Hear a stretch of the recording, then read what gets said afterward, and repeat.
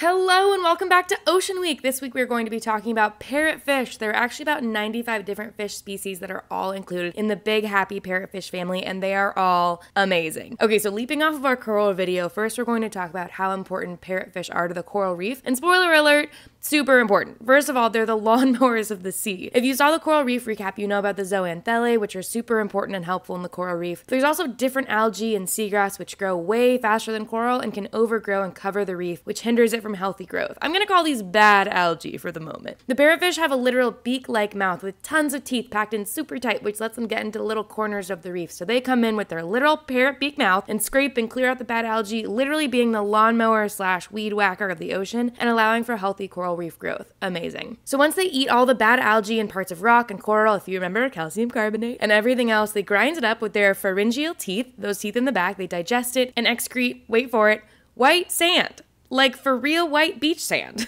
One humphead parrotfish produces 200 pounds of white sand per year. There are white beaches that are believed to be literally largely parrotfish white poop sand, for real. Another amazingly weird feature of the parrotfish is that they can excrete, slightly gross warning, a little mucus cocoon at night. It takes about an hour to create, and honestly, we aren't totally sure why they do it, but there are a lot of theories. Possibly to disguise scent, act as a warning system when being attacked, maybe as an antioxidant for bodily damage, repelling parasites, protection from UV light, little sunscreen, maybe a little bit of everything. We don't really know, but we know it's important, and it's just a little sleeping bag for them, and it keeps them all snuggly at night. It's crazy. I love it. Most parrotfish are 12 to 20 inches, but they can get up to 4 feet 3 inches or as small as 5.1 inches. In most species, the male are super colorful and the females are a little less colorful. This is pretty important for the next step, so just keep in mind. I'm also just going to leave this little key up here for future reference. Okay, so this is crazy and cool, but for most species of parrotfish, they are called sequential hermaphrodites, which means they're basically all born female. Parrotfish live in what are called harems, which is basically several females and a single male who aggressively defends the harem from any challenge or challenger, and he is called the super male of the group. I